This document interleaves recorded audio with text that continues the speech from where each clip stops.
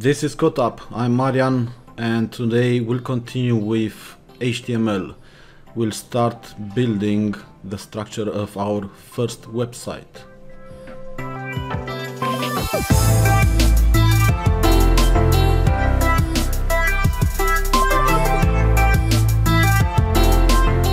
From our previous movie, my son created Marian.html, and the content of this was from HTML Basic. So let's rename this to HTML Basic, or just Basic.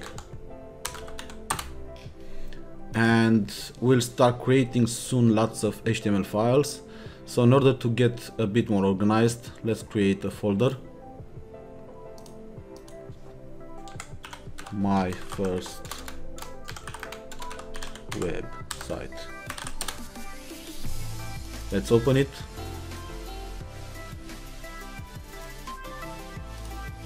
And inside this folder, we'll create another one, HTML, and we'll move basic HTML inside this one.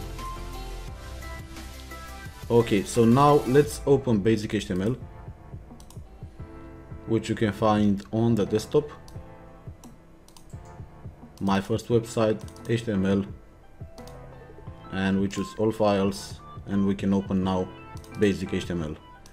This is the content that we've written in the previous lesson.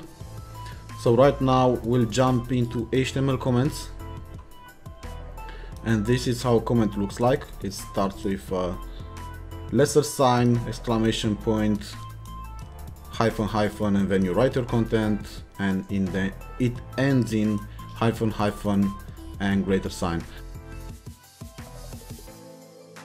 Okay, so our intent is to replicate the website W3 Schools. So we'll replicate this side over here with the menu that you can navigate through the pages that teach you and let you discover HTML, and this side over here, which is where the content goes in. I've also prepared a quick wireframe for you. So basically this is our empty page right now, and we want to have a navigation on the left side and the content that fills the rest of the page. So we'll do this using a table, which we'll learn a bit later on, and the table will span and wrap the entire piece of content, both navigation and content. And then we'll have a row which sits inside the table. A table can have multiple rows, and inside the table row we'll have two table data, one which will hold the navigation and one which will hold the content. Right now I want to write our intent in comments in HTML, and we'll continue soon after that.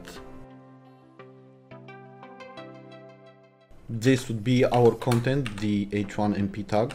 So let's write a comment.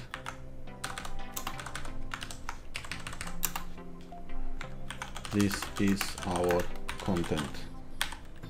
Okay, we also want to have our menu.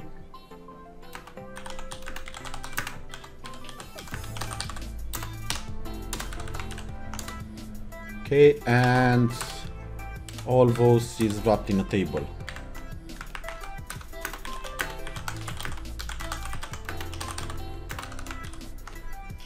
So we save this file, and if we open it in the browser, we see that this content is not rendered. The comments are just ignored by the browser. However, it serves as information for us to read later on. If we were to write this content in a p tag,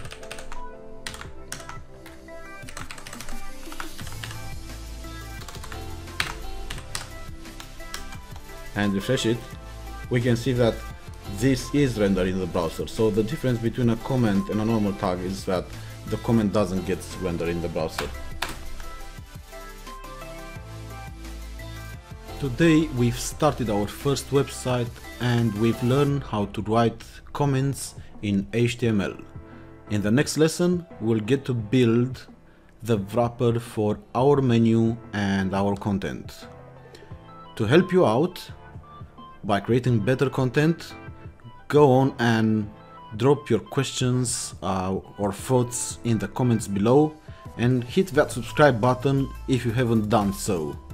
I'll close this by reminding you that everyone can code. See ya!